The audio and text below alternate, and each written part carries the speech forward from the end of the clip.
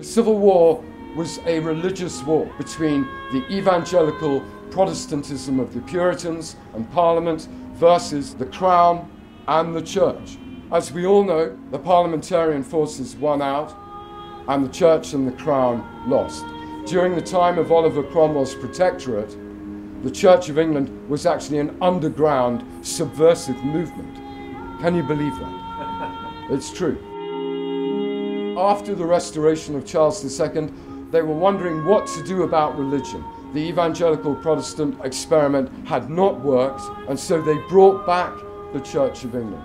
And the Church of England that they brought back is the Christianity that we perceive to be British Christianity today. It is tightly controlled by Parliament. That was the price of it coming back.